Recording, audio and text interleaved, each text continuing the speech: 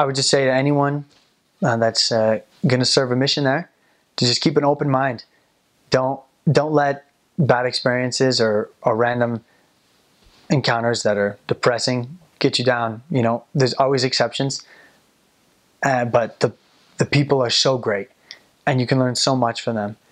And just loving them, loving the good things about them, who they are, or what you can learn from them, even if they don't really love you back all the time, can make such a difference. And it can change your life. It really can.